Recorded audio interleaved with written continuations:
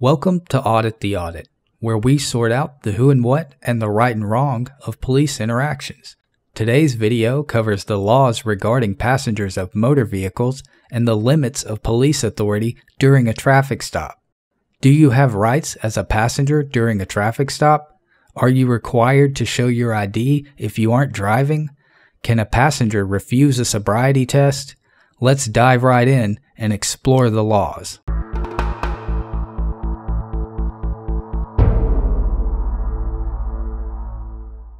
Citizens of the United States are endowed with the unalienable and constitutionally protected right to travel freely without the burden of government interference. As early as the drafting of the Articles of Confederation, Congress acknowledged the fundamental right to freedom of movement, but it wasn't until 1868 that the Supreme Court officially recognized the freedom of movement as a fundamental right and ruled that states could not inhibit individuals leaving a state by taxing them in the case of Crandall v. Nevada. Although the Crandall ruling recognized the freedom of movement as a fundamental right, it did not grant the right constitutional protection. Several years later, the 1920 case of Wheeler v. United States located the right to travel in the Privileges and Immunities Clause of the Constitution and granted the right constitutional protection, but also ruled that the Constitution did not grant the federal government the power to protect the freedom of movement. In the following years, the Supreme Court began to reject the rulings of the Wheeler case and eventually ruled that the federal government did have the authority to protect the right to freedom of movement in the 1966 case of United States v. Guest. The Supreme Court has specifically ruled that the constitutionally protected right to freedom of movement does not imply a right to use any particular mode of travel, such as a motor vehicle. In the 1915 case of Hendrick v. Maryland, the court unanimously held that in the absence of national legislation covering the subject, a state may rightfully prescribe uniform regulations necessary for public safety and order in respect to the operation upon its highways of all motor vehicles, those moving in interstate commerce as well as others. This ruling essentially empowered states to dictate their own legislation and enforcement regarding the use of its public roadways and evolved to create the modern-day traffic stop scenario. I'm getting pulled over. Hello, with the Highway Patrol. Hey, You good. okay? Yeah. You can give me your license back, Tom. Okay. It might be in my glove compartment. Okay, you can check. Just about everyone who operates a motor vehicle or is a passenger in one has been or will be stopped by a police officer. A traffic stop is considered a seizure under the Fourth Amendment of the Constitution, and any police officer conducting a stop must have reasonable suspicion that a crime or violation has occurred or is about to occur, as per Terry v. Ohio.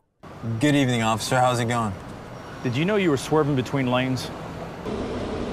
So the reason I stopped you were traveling 43 and a 30. Actually, I think it said 40. This is car 15. I'm gonna need backup. I've got a stolen vehicle here. But this is my car. Suspect's getting belligerent. What? Officer down. The 1981 case of United States v. Cortez ruled that a vehicle can also be stopped if an officer has reason to believe that one or more of the occupants are suspects in a crime. In most cases, when a vehicle is stopped, the driver is the target of the seizure and the passenger is collaterally seized by the officer conducting the stop, which often begs the question, can a passenger be detained during a traffic stop? The short answer is yes. Get out. Step out. Ma'am, get out of the vehicle. Step out of the car, sir. Step out of the car. Okay, so step out back for me. All right, sweet. The 1997 case of Maryland v. Wilson granted officers the authority to control the movement of passengers until a traffic stop is completed. In the 2005 case of United States v. Williams, the Ninth Circuit Court of Appeals held that an officer can order a passenger in a vehicle who was trying to exit and leave a traffic stop back into the vehicle, reasoning that allowing a passenger or passengers to wander freely about while a lone officer conducts a traffic stop, presents a dangerous situation by splitting the officer's attention between two or more individuals and enabling the driver and or the passengers to take advantage of a distracted officer. The court ruled that the need for an officer's safety and ability to exercise control over the occupants in a stopped vehicle outweighs the minimal intrusion into the passenger's liberty. Although an officer can control the movement of a passenger by ordering them to remain inside or exit the vehicle, that does not dissolve the passenger's rights. In the 2007 case of Brindlin v. California, the Supreme Court held that all occupants of a stopped vehicle are subject to seizure and retain certain rights during a traffic stop. In most cases, passengers of motor vehicles possess the same rights as the driver. These rights include the right to be free from unreasonable or illegal searches by law enforcement, the right to remain silent and not answer questions by the police, the right to challenge the legality of a stop in court, and the right to challenge the legality of any search after the stop in court. Drivers are generally responsible for what is in the vehicle that they are operating. For example, a driver may be held responsible for any illegal substances or contraband found in their back seat. Passengers are not held to the same standard of responsibility over such items unless they are the owner of the vehicle, are within immediate reach of the items, or there is some other flagrant indication of ownership which ties the items to the passenger. Depending on the type of stop that occurs and the subsequent investigation, the passenger may have additional rights. But is a passenger required to identify themselves upon request? You're obligated when you're in a motor vehicle to present your ID. When you're driving? When you're in the motor vehicle, yes, like right now. Can I see what law is that? In 2019, the Ninth Circuit Court of Appeals held that a demand for a passenger's identification is not part of the mission of a traffic stop, and an officer may not extend the length of a traffic stop simply because a passenger refuses to present identification in the case of United States versus Landeros. However, there are certain circumstances which may grant officers the authority to demand a passenger to identify themselves. If an officer has a reasonable suspicion that a passenger has committed, is committing, or is about to commit a crime, then he may require them to identify themselves. For example, if an officer approaches a stopped vehicle and notices the passenger is covered in someone else's blood, then the officer may lawfully demand to see their ID. Furthermore, if a passenger becomes an element of an investigation following a routine traffic stop, they may be required to produce identification. For example, if an officer approaches a stopped vehicle and notices that the inside of the car is covered in blood, then the officer may lawfully identify the passenger. If you are a passenger and an officer asks for your ID, it is a good rule of thumb to ask the officer if they suspect you of committing a crime. What crime am I suspected of committing? Am I being detained or am I free to go? You're being detained. For what? What crime do you suspect me of committing? You suspect me of committing a crime?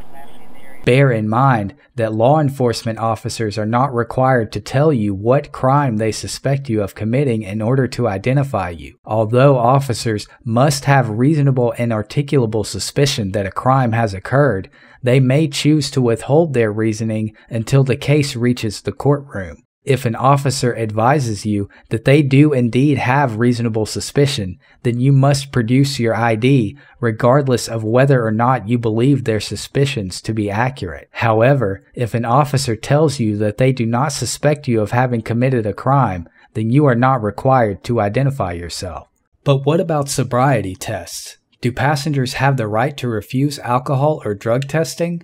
The answer is yes. If a vehicle is stopped for suspicion of DUI, the passenger may refuse any testing by police to determine their intoxication level. The driver, however, may not be able to refuse depending on the state. Because the potential crime being investigated by police is whether the driver was impaired while driving, the passenger's intoxication is irrelevant to such an investigation. Thus, a passenger may refuse any alcohol or drug tests without being subjected to any license suspension or arrest for refusing.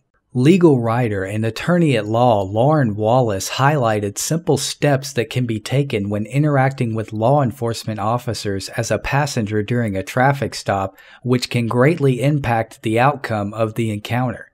Always be polite and respectful with police, even if they are not. Never interfere with a search by police or an arrest of someone else. Do not resist an arrest, even if you believe it to be illegal. Do not run away or make sudden movements when police have ordered you to stay or keep your hands visible. Do not answer any questions or make any statements to police if you do not wish to do so. You have the right to remain silent, and they may be able to use your answers and statements against you later in court. Ask the officer if you can leave, and if permitted, do so calmly. During any interaction with police, it is important to remain calm and remember to fight your battles against injustice in the courtroom and not on the street. Police are given a lot of authority to control a potentially dangerous or criminal situation. Your appropriate behavior can keep you safe and put you in a better position to challenge any illegal police activity later in court. Let us know if there's an interaction or legal topic you would like us to cover in the comments below, and don't forget to like and subscribe for more police interaction content.